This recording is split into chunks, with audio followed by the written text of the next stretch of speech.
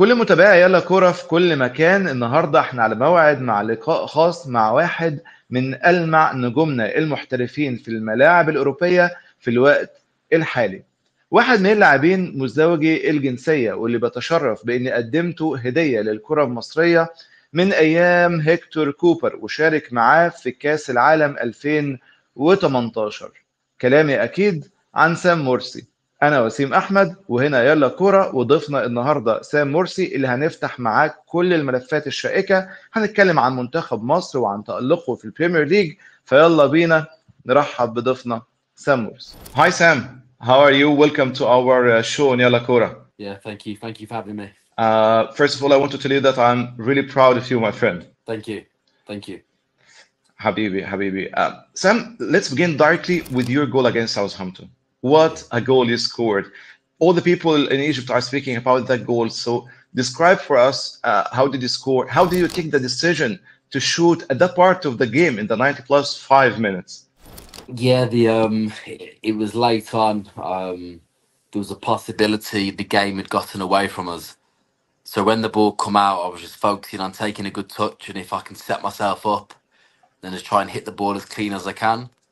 And luckily for me, it flew in the net. Yes, and it was a very beautiful goal, actually. Congratulations. Sam Morse spent all of his career dreaming to play in the Premier League. So describe that feeling when you scored your first goal in the Premier League after all of this long journey trying to play in the Premier League, and you couldn't achieve until you reached the 33 of age. Yeah, just pure elation, really. It was a tremendous feeling. You don't really think at the time. It's just pure emotion. More so just to get the points. You know, when it's 1-0 in the 95th minute, you know, anything's going to be massive. So to do that, at the latter stages of my career, alhamdulillah, really fortunate to do this and really happy with it. Yes. Sam, Ipswich Town now 5 games, 3 points, and at the 17th of the ranking in the table. So tell me, what do you see is the differences between the Premier League and the Premiership? Because at that point of time in the previous league, in the previous season, you were, I think, in the first position, now 17th in the ranking. Yeah. So what is the difference between Premier League and Premiership, and where do you expect Ipswich Town will finish at the end of the season? Yeah, it's obviously a big difference. Every squad's had a lot of investment in, a lot of money spent. It's the top of the top. The first 2 games were the two of the best couple of teams in Europe over the last 5 or 6 years. So it's really competitive. We're still growing. We've got lots of new players integrating into the squad. One of the manager's big strengths is the way he improves people and improves the team. So I feel like we're definitely on an upwards trajectory, and we just have to keep going, really. In terms of where we'll finish, who knows? But as long as we keep improving, keep humble, keep competing, we'll be fine, I'm sure. Inshallah. Your first game was against Liverpool. You played against Muhammad Salah in your first in your debut. So did you speak with each other, and what did he tell or say to you at that game? Yeah, I always speak with him. He's a fantastic person, fantastic player, and he's always there to give advice and give words. And no, it was a really good conversation. And he's one of my teammates who you know, I know who will always have my back, who will always be there when I need him. And yeah, really top person, and I'm lucky to be friends with him. Sam Morsi is playing with the captain armband on his hand. You are the captain of Ipswich Town, in spite of being not the oldest in the team. So tell me about that. How did you get the armband? Yeah, I was given the armband 3 years ago by the previous manager, who I was his captain at Wigan and Chesterfield as well, Paul Cook. And then when the new manager come in, he decided to stay with me the following season and continue to stay with me. So it's an honour, it's a privilege. Ipswich Town is a fantastic, historic club. The fans have been incredible. You know, they really are the extra man in the stadium, the home atmosphere. We only had 2 games at home this season, but it's been incredible, and they're gonna help us and rally us to get all those extra points we're gonna get. But it's a huge honour and a huge privilege to represent this club and be captain of it. You were always a captain in all previous teams, I think, in Wigan also, and in Where to? You were the captain? Chesterfield. Yes, and Chesterfield also too, huh? In every Yeah. team, you are the captain. Very good, Yeah, excellent. a few teams. Yeah, a few teams. I've had. It's a big honor. It's a big responsibility, but I've always enjoyed it. Sam, tell me about the relation between you and Karam Makina, because all the people see the relation. You are one of the most important players for him, the man who is always in the starting 11, never or barely substituted. So tell me about that relation. Yeah, we've got a great relationship. We've been together for a couple of years now. He's given me the responsibility of the captaincy, and we have a great professional and personal relationship. And he continues to push me and help me in my role. Excellent. The fans of Liverpool composed a song for Muhammad Salah. It is a very famous song, but the Egyptian king, of course, you know it. But not all the people know that also the Ipswich Town fans composed a song for Sam Morsi. Can you tell us, or can you sing a small part of that song? Do you know what it is? No, I don't know. Can you say it? Yeah, it says he's Egyptian. Portman Road is his kingdom. We think he's brilliant. It's Sam Morsi.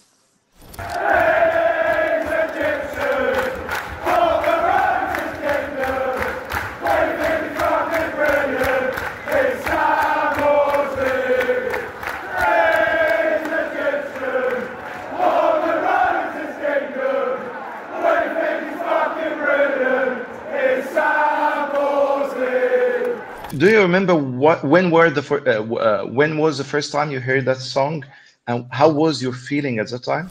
I can't remember, to be honest. It was I think it was a fan who made it on Twitter. He got a little bit of traction, and I think at first he started slowly, and now it echoes around the stadium. So again, it's a really proud thing to feel that and to feel the love from the fans. Yes.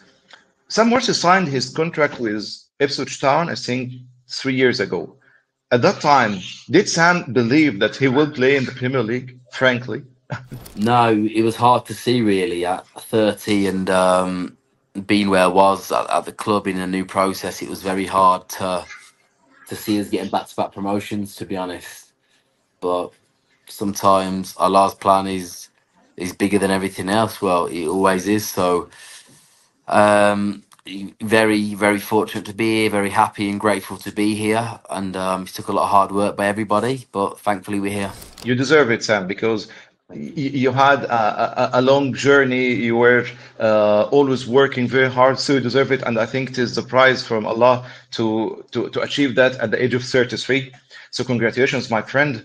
Let's now put Ipswich Town aside and move to another topic. Not all the people know that I was one of the reasons why Sam Morsi made his debut with the Egyptian national team. But that was years ago with Hector Cooper. When you played with him, you played in the World Cup 2018. But now, Sam Morsi's popularity is increasing in the Egyptian street. People are watching your games every week, and they are wondering, where is Sam Morsi from the Egyptian national team? Yeah, it's I feel the love was always from the Egyptian fans. I've never been one to complain or moan or make excuses. I've just been working hard, and obviously it's a hard job being the national team manager. But all I can do is show my performances on the pitch, and hopefully that'll be enough. Did you have any conversations with Captain Hussam Hassan? No, not since he's arrived in the post. Nothing at all. Even from anybody in the staff or the federation? Even did anyone speak with you or congratulate you at least after promoting to the Premier League? No, Nobody. no. Why do you think you are not selected with the Egyptian national team? Do you have any problems with any of your teammates, for example? Did you have any problems with anyone in the staff? It's a good question. The teammates are fantastic people, really, really good people. My first time back last season, I'd been away for a couple of years. It was a younger group. I saw a really young, humble, hungry group. Great guys, and it was great to meet them and connect with them. And the staff as well, the medical staff have always been fantastic. The support staff, all really good people, all really nice people who've got a lot of time and a lot of admiration for. It's it's the manager's choice. He's made it clear he doesn't see me as part of his plans. And as a player, all we can do is just work hard and show performances on the pitch. That's all we can do. When I saw your celebration against Southampton, I felt that if there was like an inner anger inside Sam Morrissey while you were celebrating, running, that anger was reflected on your face. The emotions. I felt that he was somehow nervous. So is this related by any way to your desire to be with the Egyptian national team, or there is no relation? No, it's a good question. It's just subconscious, really. I think in that moment, there's so many emotions. It's the last minute of the game, and so many things are going on. It's really hard to articulate in that moment what you was feeling. There was happiness, there was relief, there's all these emotions, really. But no, it's a good question, but I don't really know. Okay. When we look to players at your position in the Egyptian national team, we'll find Hamdi Fathi, Marwan Atiyah.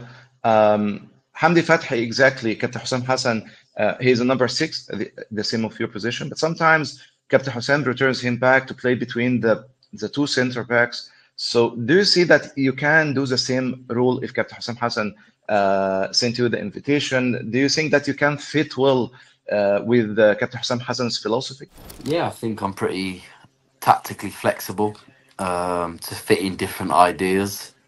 I know I've got a big belief in myself to do a good job and to compete. And yeah, I think the main thing for me is just continue to perform at this level, try and do my best, and try and help the club as much as I can. Did you watch the recent games for the national team with Captain Hussein Hassan? And what's your opinion? Yeah, I saw highlights, I saw the goals. Just delighted really to get the wins and to carry the upward momentum, which is really important. It's great to see the young guys doing well as well, and it could be an exciting time for Egyptian football. Sam, frankly, do you expect to be there in the next camp of October? I don't think so. I think the manager's made it clear he doesn't see me at the moment in his plans, which is look, it's his decision. I don't take it personally. Every manager, they must choose to make the best appointments for him and for Egyptian football and for the national team. But no, I've had no communication whatsoever, so I don't expect to be. But I'll just continue to work hard and keep improving. If you are going to send a message to Captain Hussein Hassan, what are you going to say to him? No, I don't really think it's about sending a message. It's just, I'll do what I've always done and work hard, stay humble, keep improving, and that's it. Okay. Tell me, you joined the Egyptian national team 2 times with Rui Vitoria and before that with Hector Cooper. So tell me what are the difference between the two coaches? Yeah, I really enjoyed working with Hector Cooper. He gave me an opportunity. He was very detailed. He had a good plan. He was very thorough. I enjoyed the training, and I found him to be a really good person as well. And that was definitely a period I enjoyed with the national team.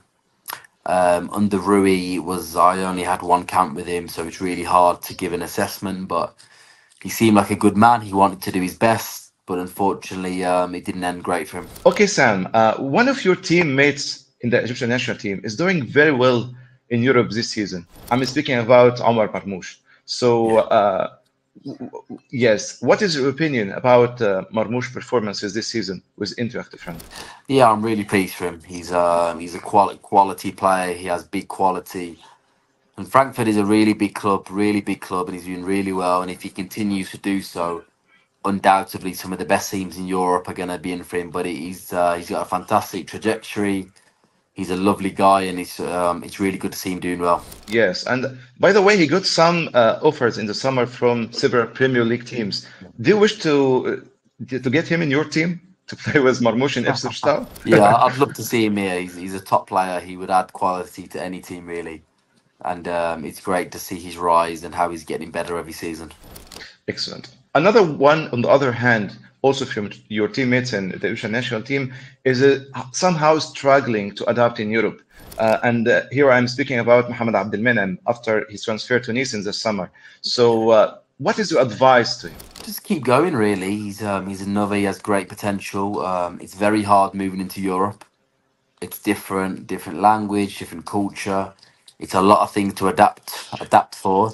But the main thing is, it's the simple things: work hard, stay humble, listen to your coaches, and undoubtedly he's going to do very well. But just sometimes it takes a little bit of time. Sam, the last question. Your support for Gaza is not a secret. Is not a secret. And last season you were punished for that. But at the end of the season, during the celebrations, you again raised the flag of Palestine. So do you see that there was any impact of what you did for Palestine, any impact in the English street, in the English media? And finally, didn't you fear that it can affect your career? Yeah, I think it's public knowledge now on what's going on. And I think a lot of people have been very supportive of the Palestinian people, very supportive all over the country.